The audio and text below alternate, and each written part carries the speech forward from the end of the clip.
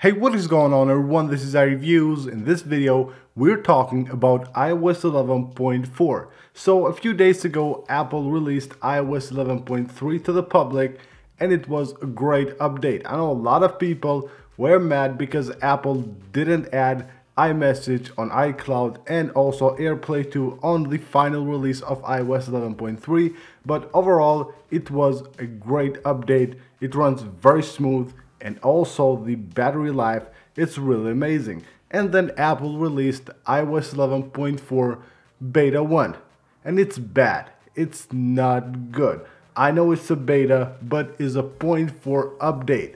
Going from iOS 11.3 to iOS 11.4 beta 1, it's really terrible. And here's what I'm talking about. Here is a picture that I tweeted a few days ago while my device was on iOS 11.3 beta 6, and you can see right here the battery life usage 7 hours 27 minutes, and I had a standby time of 23 hours, a little more than 23 hours, and that was really amazing. A great battery life.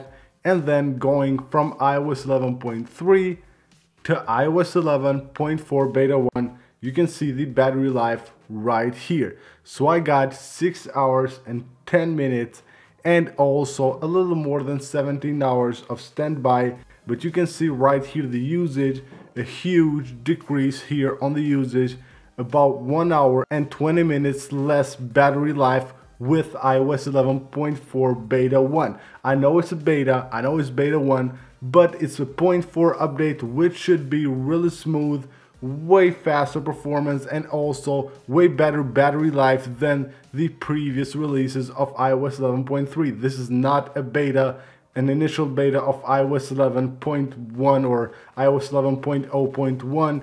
This is 0.4 and it should have a way better battery life. I hope really Apple will go ahead and improve this battery life of iOS 11.4 because it's really terrible. It's just a huge downgrade from iOS 11.3 going to iOS 11.4. The battery life will be way worse, and this will be different based on different devices, of course. So what I want to say to you guys is don't update to iOS 11.4 beta 1. Hopefully Apple will improve the battery life with the next few betas and with the final release. If you have already gone ahead and updated to iOS 11.4 beta 1 and you want to go back to iOS 11.3, then you can of course downgrade without losing any data. I will have a video linked right down below in the description of the video which will show you how to do that process, how to downgrade without losing any of your data. So if you're on iOS 11.4 beta 1 and you regret updating, you can downgrade easily